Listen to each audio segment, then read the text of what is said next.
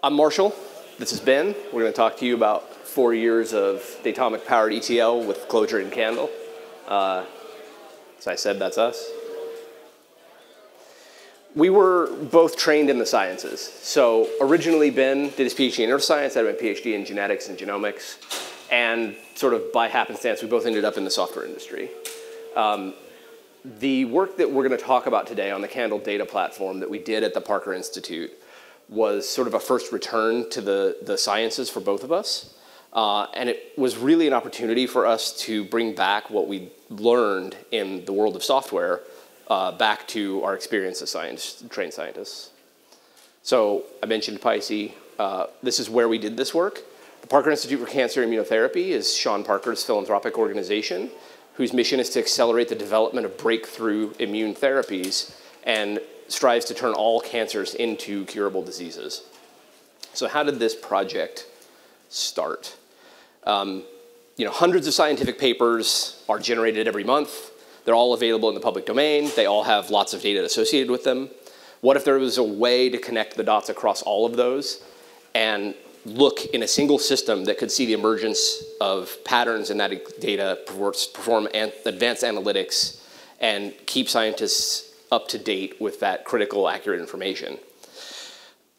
These folks, these lovely folks on the screen, Federico on the left and Lacey on the right, were data scientists at the Parker Institute in 2018. And they sort of asked that question and couldn't find a system that did that. And so they said, well, maybe we should build one. And they actually came to Cognitect, where Ben and I were both employed, because they had some experience with Datomic and felt that the technology really fit the problem space in a unique and interesting way. And that became the project that we're going to talk about. And so there are several aspects of this project that I think make it unique and particularly interesting maybe for this audience. Both Ben and I spent time on the Datomic product team, as well as consulting for Cognitect as Clojure developers prior to the start of this CANDEL project. Throughout our careers, both before and after that, we've ended up on both sides of the table. So we've both been biological or earth sciences, data scientists, consuming this data and sort of suffering the realities of what biological software is out in the world. As I said, we were both at Cognitect, helping solve people's problems with these tools. And then later, we both actually ended up as employees at the Parker Institute, both as developers and users of that platform and product owners of the development of that platform. Of course, I say we were a very small part of a very big group of extraordinarily talented people that we had the opportunity to work with. I don't have a pointer. The two lovely people up in the top left corner you might recognize helped a whole lot with the ideation of this project and the design of some of the meta model work that Ben's going to talk about. I already mentioned Federico and Lacey. You see me and Ben at the bottom. This is Kurt Christensen, who was our project lead du jour, extraordinaire, on this project for quite a long time. In the middle, this was a group of individuals who came on a little bit later. So Robin is actually here. He's in the top left. He was the engineering lead for all of PICI for a very long time, and actually is still there. And without his leadership and sort of shepherding, this project never would have gotten where it went. Mike Travers in the middle on the top is an old school Lisp hacker who has some extraordinary capability around the human-machine interface and did a tremendous amount of the work that I'm going to talk about. Rob, on the left on the bottom, built the Mantis tool that we're going to talk about. Both of them were software developers at PICI. And then George, who's also here in the back, was at the time was at Cognitect and came on to help consult on the project for quite some time. On the right, there's, let's see, Chris, Nick, Danny, Tim, Annie, Kwame, Mike, Jessica, Shannon, Anastasia, Chris, and Wesley are all phenomenal bioinformaticians who at various points rotated through the PICI team and did a lot of the research that I'm actually going to talk about later in the talk. But moreover, they were phenomenal users and feedback providers for the software engineering side of the work we did to actually make this tool as effective as it was. So, I said a lot of stuff about this. How did this story actually happen? As I mentioned, Federico and Lacey came to Cognitect to start this project. I believe that was fall of 2018. So just down the road, actually, in the Cognitect offices, we did our I0 with Kurt and Federico and Lacey. By 2019, the first iteration of this system was up and in use at PICI. Spring of that year, we started integrations with R, which we'll talk about shortly. And summer of that year, the first version of a tool called Mantis came out. Additional ecosystem tools were developed later in that year, in the spring, Raw Sugar and Flame. And then fall 2020, Ben came to PICI as a full-time employee. I came to PICI as a full-time employee of summer of 2021. And by summer of last year, we had more than 50 data sets available for use by the bioinformaticians at the Parker Institute in this system.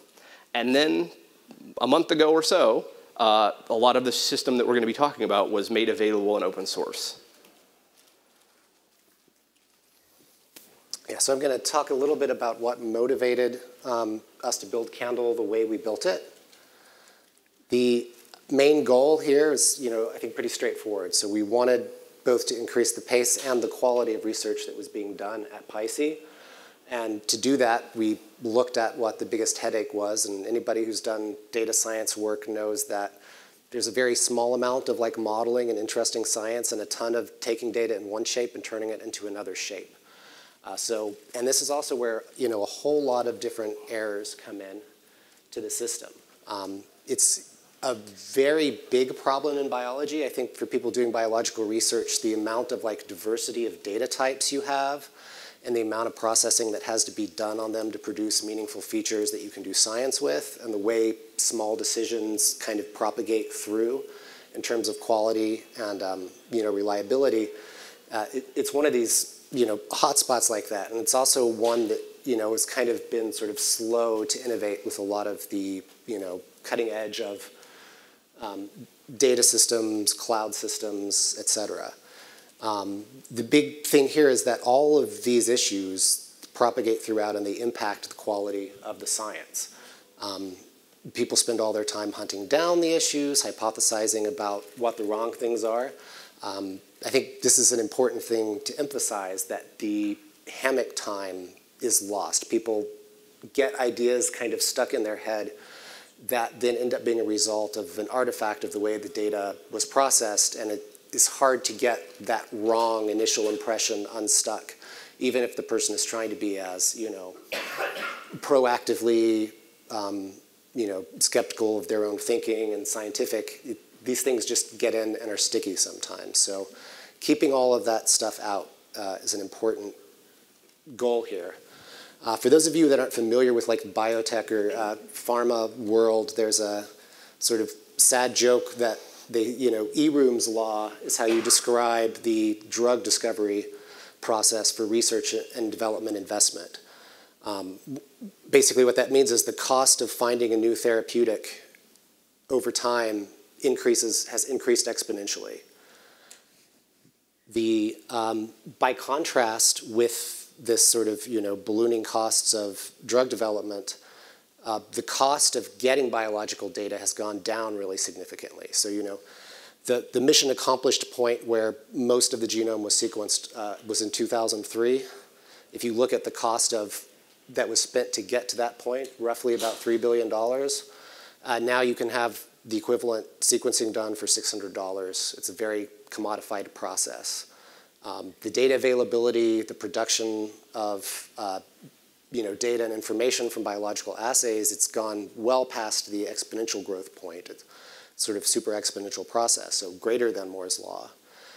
But what has come out of that is no change in the progress for the exponentially increasing drug discovery. So is that because data has exacerbated the problem in some way? Has data had no impact on the problem? Is data part of the problem or not? It's hard to say if, I mean, the big thing to me is that data should have an impact on that. If you look at all these other domains where people have gotten machine learning scale data sets, or even been able to use sort of classical statistical techniques, logical techniques and so on, search, this stuff has not been unlocked in biology and in a way that has impacted therapies that end up being able to go to patients and treat them. So, the hope is that we can do better. That means integrating a lot of these different types of data sources, bulk molecular data, patient outcomes, clinical assays, imaging, single cell data, features that are derived from other assays or from raw data, like raw sequencing data that on its own is hard to interpret. PICI was also kind of at a unique vantage point here. There are lots of partners across industry, across academia. There are new and experimental assays that were coming online that there weren't kind of established templates for. How do you handle the data from this? And there was a very small team there that was split across different projects and trials. So, you know, the informatics team was at various points supporting, I think we had like 3 or 4 ongoing trials, as well as like something like 8 or 9 big academic partner sites at some of these bottlenecks, and it was not a large team at all. So it was sort of, you know, we were pretty constrained there. The other aspect of it is that the data is deeply relational. Derivations from other data sets are deeply nested. And the kind of data that you get, especially with regards to patients, like demographics, outcomes, it's in different forms. It might be broadly censored. It might, you might know what somebody's overall survival under a certain treatment was in months, or you might just know the outcome as like a discrete variable. There are lots of different things there that the data model had to accommodate. In kind of a classic table sense, this is a reference schema from OMOP, which is just for the clinical part of the data. And you can see the number of edges fanning in and out across a lot of these things. Basically, you have what are, in a sense, reified edges, where you have different, everything that you know about a person is with respect to a time point at which they were observed in a particular setting when certain conditions were present. And those things have to be linked across multiple domains. In this model, there are 37 tables and 394 fields. And again, that's just the clinical side. On the omics side at PICI, omics data is kind of this catch-all term for genomics, proteomics, metabolomics, all the different new data that's been coming online over the past 2 decades in biology. And this can be at multiple types of provenance with respect to the patient. It can be a certain measurement can apply just to the patient or a particular sample. It can apply to a tissue. It can apply to a section of a tissue that was imaged and that it's been derived from. You can have cell populations or single cells that might be physically separated in a lab or analytically derived. And all of these things target different biological entities where you have kind of well-known descriptors of vocabularies like genes, proteins, mutations, and so on. And those things themselves have non-trivial relationships. So, and this is something we had to accommodate in the data model over time. Even our understanding of which proteins and genes are related is not necessarily stable as we learn more. The way that genes are subdivided on chromosomes has evolved over time. These things all impacted what we were doing with the schema and the data modeling. So I don't, for the technical side we're going to get into, I'm going to try to highlight some things that aren't maybe well represented in the other talks. But we do have 2 other talks on CANDEL. They are from earlier days in 2019. The first one, Closure Where It Counts, Tidying Data Science Workflows. That is when we released the Datalog R library, which was the first thing we open sourced, which gave R a path to talking to Datomic by generating queries. There's also the Building a Unified Cancer Immunotherapy data library that was at Strangeloop in 2019. That one goes into some of the details of how the system works and more of the rationale for why it was built from PICI's perspective. The first entry, the first thing we built that enabled all of this was a tool called Pret. Again, open source like all the other things we're going to be discussing today. Pret is an automated ETL that's at the heart of CANDEL. It's how we get data into CANDEL.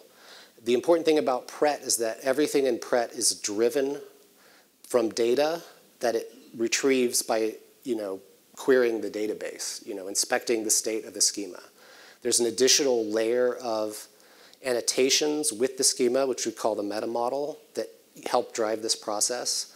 And then at the other end, we have specs that ensure both granular data accuracy and cross-data set referential integrity through a validation step. Now, the kind of simplest version of Pret or thing to describe here is, you can think of these mappings that take a table and say which columns in the table are supposed to match which fields in the database, and those then get turned into entity maps and datums which get transacted into the database. That by itself is, several people have probably built something like that in some system you've worked with. We have a sort of larger syntax in there that supports, I think what the core part is that's interesting in Pret is having a system for relating the identities that you see that occur in different files to each other so that you resolve all these identities to the correct entity, so you build this highly relational graph-like model that you've derived from the data in its entirety, not having to resolve all that later, but at the time that you compile the tables coming in into entity maps. I have a walkthrough of that. Again, this is sort of kind of showing some of these entities as we get a little more realistic or complex into where things go. We can have cell populations. A cell population is an example of one of the entities that could be recursively nested. So if you have T cells, you can derive from that populations of helper T cells and cytotoxic T cells, for instance. So you can have cell populations that are members of other cell populations. This is a subset of the schema to kind of show how different things are related in it. The sort of core abstraction that would go along with each import is we were importing things one data set at a time. And those data sets would correspond to published papers and like the supplemental materials that go with those papers or particular clinical trials we were running. There's some unifying purpose for why that data is there or unifying place from which that data was collected. In that data, we have different types of assays. The assay can run in different ways, so there are potentially multiple measurement sets that an assay produces. And then those measurements that occur inside of the measurement set are logically linking across different entities. And within the measurement set, you might have entities created either in the physical analysis or the, or just in the data science process, like, for instance, cell segments. These things are all targets of measurements. So when you add a measurement to the system, that measurement has to refer to a particular protein, and it does that through an indirect edge, which is an epitope, which would be an instance of a protein, or an instance of that protein that has a well-known identifier. That measurement was taken for a particular cell population, which was derived from a particular sample. And then that linkage from the sample to the subject that's in the graph is how you relate what you're seeing happening in the cells to how did the patient respond to the treatment they were given for cancer immunotherapy. The bottom example just does the same thing with transcriptomics, where you have a gene product. We also had cases where we had to disambiguate, for instance, immune cell populations like T cells, B cells. These entities, if you saw just the text B cells, this is kind of a simplified version, but if you saw particular text in a particular context, how you resolve that identity would depend on how these things are defined and scoped within the config graph. Or I should say the tree here, because there's a root. So within that tree, so you basically would recursively walk up the tree to identify and match identity. Again, this is a sort of small version of one of these config maps that gets created, but these are an example of the types of things that have to resolve to the same entity so that the Datomic model gets created correctly. Again, what's driving this process is just this extra annotation layer. So we have different ways that we concatenate IDs and determine and resolve identities. We have a child-parent relationship and different kinds of things in the schema. And this additional annotation layer is all that Pret needs to be able to take arbitrary tables and turn them into a highly connected relational model in Datomic. This is just a more recent version of the data model hanging from data set in the schema. So you can see, with clinical observation sets and observations, adverse events that are observed, particular diseases that those refer to, et cetera. There are lots of things that you have to come up with a way to connect to one another in non-trivial ways. So the first tooling for access that came about here, we have various R tools that were created. PICI's data science team used CANDEL primarily from R. We also have a data model that supported query over plain JSON and a service layer for that. We deploy that at different points as Datomic ions, as a sort of simple beanstalk deployment behind load balancer, different ways to deal with different scales of data. And this powered the other things downstream. So I'm going to turn it over to Marshall. So thanks, Ben. I want to talk a little bit about the actual experience report of using these tools. As Ben started to mention, the core CANDEL database, represented by the CANDEL sort of icon here, pretty quickly became surrounded by a number of additional libraries and tools that enabled both upstream accumulation of data, feature definition, and import, as well as downstream tools for analyzing and consuming that data in a variety of methods. So the first of those I'm going to talk about sort of logically in the path of a data set that might run through the system was something we called raw sugar. This was a brainchild of Mike Travers, who I showed earlier. Raw sugar is a web application for structured handling of the raw data files, right? So these assays that Ben mentioned, you get the data from a vendor, and it's usually a bunch of binary files if they're images, or a bunch of text files if it's sequencing, and you're gigabytes of these things, or maybe even terabytes. And usually those things are not particularly semantically interesting as files, but they obviously contain a lot of important feature information to be extracted. But in the sort of being good stewards of scientific data, it's important to know when you get to that feature extraction and later use of that data, where did that come from, right? Where was the raw file? What was done to the raw file? How did it match up to the samples that were gathered in my clinical setting? That's what raw sugar does. So raw sugar itself is also built on Datomic.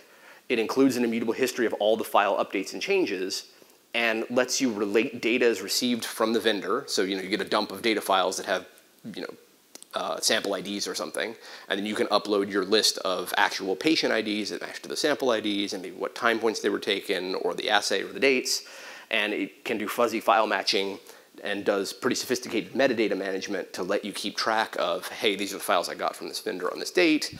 They correspond to these aspects of my clinical system.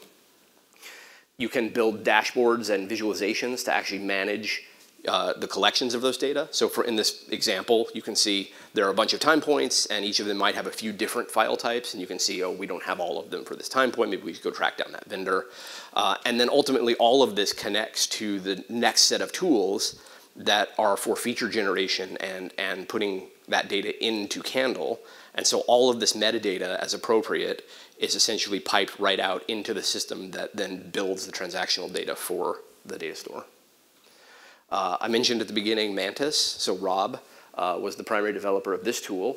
One of the really exciting bits of work that we got to do at PICI was some analysis of high-dimensional, multi-dimensional imaging. So this is microscopy, where you're looking at signal across 30 or 40 different signals in a given slide, right? So it's 30 or 40 different proteins where they're located on that tumor section. And those are all represented by different colors here. So this is an analysis and visualization tool for that multi-channel microscopy. It was written to be very user-friendly and useful for both scientists and clinicians to look at this data. But more importantly, it also has the capability to aggregate features to the level of an individual cell or a population of cells. Those features then are some of the things that Ben already talked about being modeled in our CANDEL ecosystem. And this is a video. Let's see if this is going to work.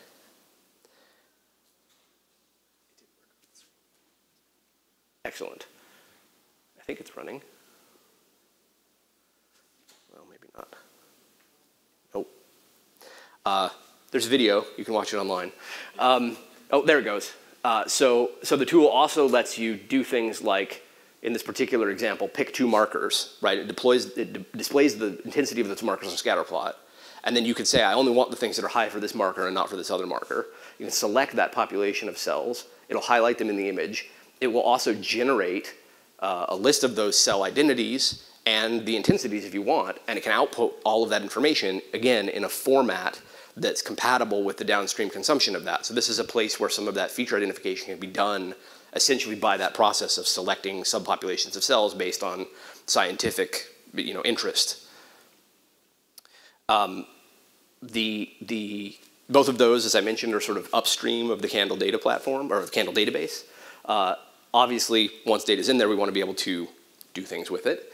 Inflame is another of Mike Travers's brainchild, and this is a visual query builder and interface that uses this block canvas. So this is like the Blockly, kind of like Scratch tool to help users, scientists, essentially build queries against the CANDEL data model in Datalog. And a couple things I want to point out, and I'll go into a couple examples here. So you can see the blocks fit together. Samples can have subjects and subjects can have diseases, and the sort of shape and color of these things is limiting as far as what's actually allowed by the data model. But none of this is hard-coded, right? All of these block relationships, so again, you can see in the schema at the bottom, subjects have diseases and they come from samples. All of that is derived dynamically by introspecting that meta model that Ben mentioned.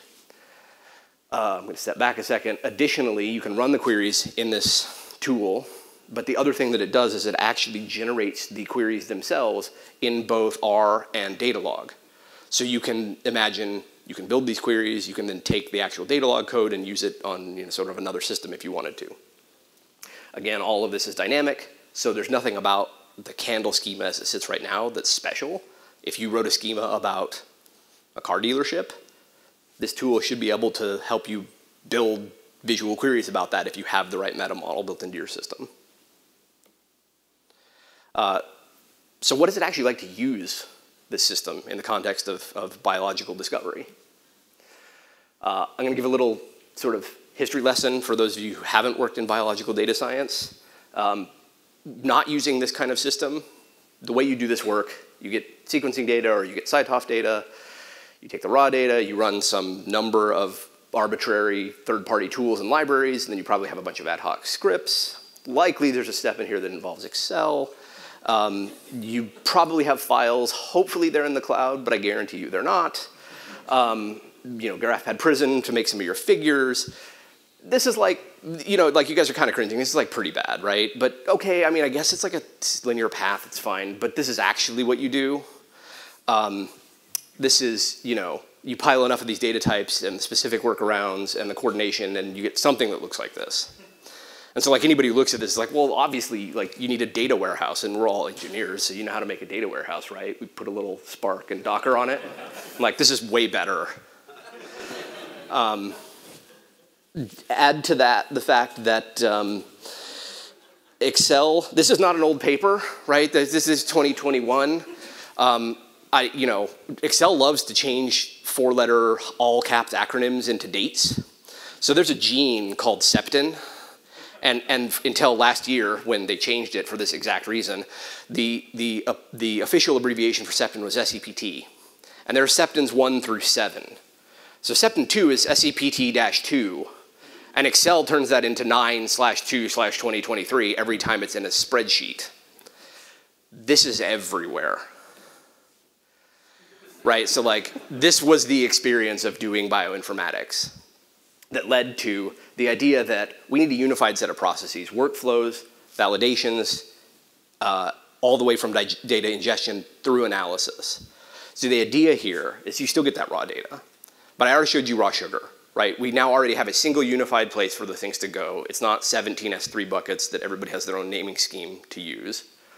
That tool pushes data into a data structure that we have a set of libraries called worker bee that know how to consume that data, generate the features, and that Pret config that Ben showed you, that then puts it into CANDEL, and then we know we're happy because we have good validations there and we have all that downstream consumer capability. And having this kind of a system in place supports growing the set of assays, right? So no longer is it just sequencing and CyTOF. Maybe we can add clinical observations, all the other things been talked about. And on the other end, we can use lots of different primary analyses as long as we just have to build those connectors from raw sugar. And ultimately, we can support analysis across in many different types of use, not just the R packages that I showed, but interactive dashboards and even things like Python has been mentioned. So what did we actually do with it, right? That was how we used it. This is a list of a bunch of the research projects, both sort of completed and ongoing. Most of these links link to either the paper or the poster.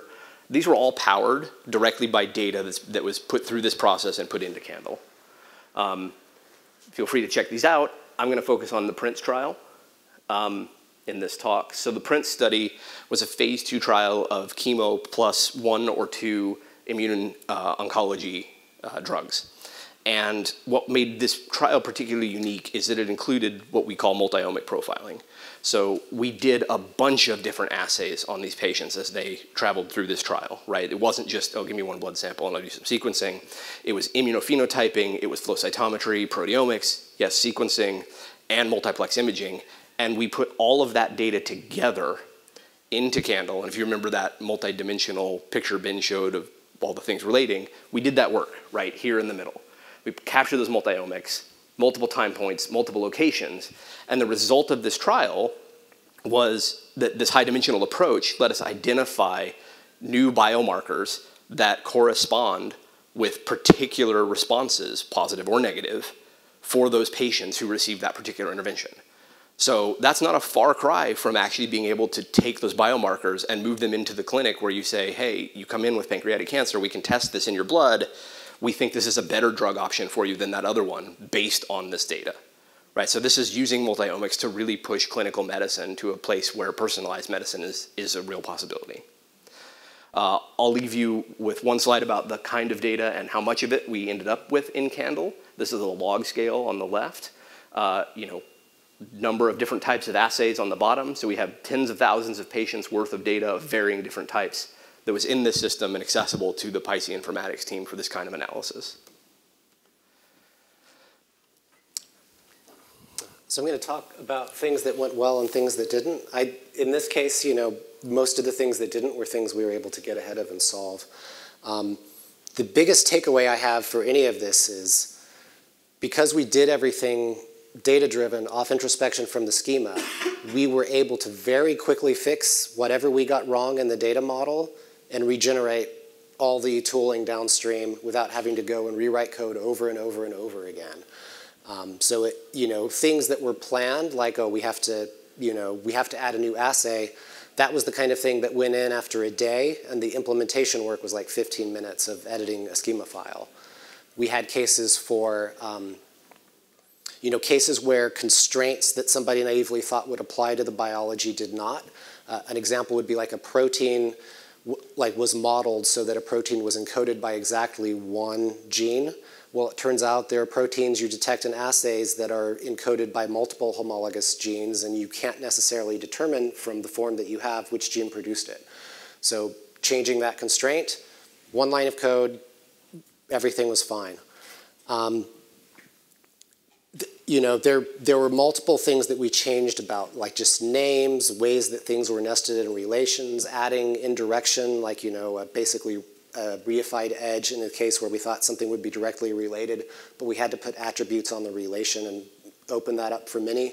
All of those things, that evolved, we were able to stay on top of and pretty minimally support. Again, when I was working at PICI full-time, I think supporting and developing stuff directly in the primary Pret part or the CANDEL Datomic database was less than 20% of my time there.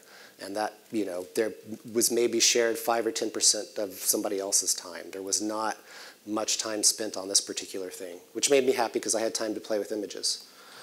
The data harmonization work was it was greatly cleaned up. I think the biggest pain points for users using the system was trying to figure out what the spec errors they saw meant. We could have done more development work to clean some of that stuff up, but it was also kind of a good problem to have. One, we were catching things that would have just made it into the final analysis otherwise. And two, a lot of those things we wanted to have conversations about how to clean up instead of like, oh, there were multiple conflicts, so I took the mean and put that in. That kind of thing happens a lot in data science cleanup, so it made all of that stuff visible. So I kind of stubbornly left the spec errors alone for a while so that we would have to have those conversations. Things we had to fix, you know, one thing, I think the thing we sat with the longest was trying to figure out how to handle the fact that somebody adds new data to a particular data set or this data set was transacted into the old version of the schema and we just evolved the schema, so what do we do? We had different implementations and machinery we'd put around, okay, so we've got our one Datomic database that has all the canonical data sets in it. Let's retract the data set and do it again. Maybe we need to have some kind of like diff merge workflow where we calculate the difference and we do the updates and we track that as a batch set. You know, Marshall, me, George, I think who's in the audience, several of us worked on several different solutions in this space. I think the obvious thing in the end was just use multiple Datomic databases because we didn't have the transactional constraint. We were only ever putting batch imports in, so we could, you know, put these in their either own individual database, or you could have them, you know, sort of multi-tenancy in this database if you wanted. But then we just had a publishing system on top of that. So you would publish a canonical version of the database or retract it. We put a Datomic in the Datomic to manage all the other Datomic databases, and this very quickly resolved the problem, and, you know, made it so that we had an easy way to show people everything that was in there, which things were blessed and which were not. You could turn on the I know what I'm doing button that would show you every single thing that was in there and not ready to look at, or you could just keep it to only published data sets that people had marked as the canonical version of this data set. And that, you know, greatly simplified the experience. Let's see, we're at time, but we had a late start. I think we probably could do a couple more minutes. The second thing I'm going to have to be quick about, but I'm happy to talk more about later, is that we started getting larger and larger data sets. The initial like transcriptomics bulk measurements we got were already kind of on the edge of what Datomic query is best for. When we got single cell data sets or image-derived features, it quickly moved beyond that. You would have result sets that were like, you know, you might have 50 million results come out. In the end, we just created a measurement matrix entity to encapsulate this. So basically, the numeric field in this sense like an array or tensor, your large 2, 3 n-dimensional object that has all the numbers, goes into S3. You would store in that data structure. In this case, because people were preparing from R, we just had simple TSV files. If I would do it again, it would probably be Parquet or Czar or something like that. But those data sets would go there, and then you would just store all of the relations that were in there. So this, the Pret matrix indexed by here, sample IDs, you know, barcodes, Hugos, et cetera, those would go into Datomic as a set of all the things that that measurement matrix had numeric values about, and then the R client would join all that back together. And this was kind of appropriate because you would have to do dimensionality reduction or clustering or some kind of other pre-processing to really understand what was going on. So you're not usually doing numeric range queries, that kind of thing. That quickly, and yeah, if I'd do it again, I probably would have gone off the happy R experience of TSV to do sort of more sophisticated tensor data structures. So with respect to what we're open sourcing, so all of this, everything we talked about, it's all open source. Inflame, you know, the visual query builder, raw sugar, CANDEL, Mantis, everything is there. These data harmonization problems aren't unique to biology. For 95% of the tooling that's up there, with the exception of some of the downstream R analysis libraries, all you need to do is come up with a meta model for your schema, and you can use that tooling and experiment with it. We think other fields of science or even kind of generic data science, you know, could benefit from it. And, you know, even if you're looking at putting things in some like massive query engine, like, you know, like some of the different AWS platforms or things that are like in MapReduce land, I still think going through that Datomic layer and checking all the constraints there is extremely valuable. And you can define, like with the Presto Trino integration, deterministic ways to get out of that.